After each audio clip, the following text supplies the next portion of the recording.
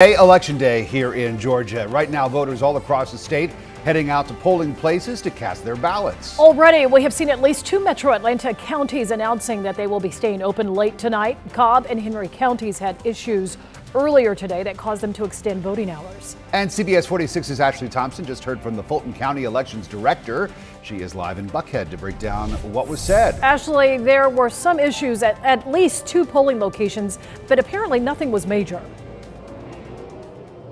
Yeah, Sean, nothing significant, but certain equipment, the poll pads were actually not delivered in time this morning to two locations. Now, this did not stop anyone from voting. They just had to use paper ballots until that equipment arrived. The issues were at North Springs High School in Sandy Springs and the John Burdeen Center in Atlanta. As I mentioned, initially the poll pads were not there. The managers followed proper procedures and allowed voters to use provisional ballots. They arrived later around 10 a.m. and noon. Also, at Sutton Middle School, a scanner was down for a short period of time. Officials say ballots were put into an emergency bin for scanning later.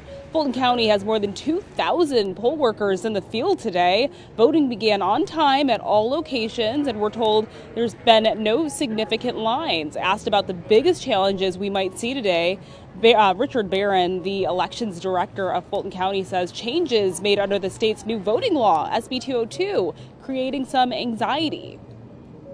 Before 5 o'clock, you can't vote out a precinct provisionally without your ballot won't count. So you have to go to your correct precinct.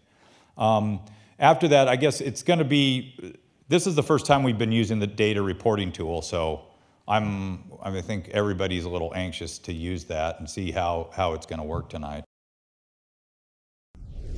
And he says turnout has been light but steady. That's certainly what we are seeing here at the Buckhead Library. Officials do expect things to pick up this evening as people get off work. Now, coming up at 5 o'clock, I am breaking down the early voting numbers and how they compare to 2017. For now, I am live in Atlanta. Ashley Thompson, CBS 46 News. Ashley, thanks very much. We'll be checking back with Ashley, of course, all night long. Election day issues also popping up in Henry County today. Our team received several reports of voting machines down in Stockbridge. We're told a technology failure caused software and connection issues that didn't let voters cast their ballots there. So for 2 hours, none of the city's 3 polling places had working machines.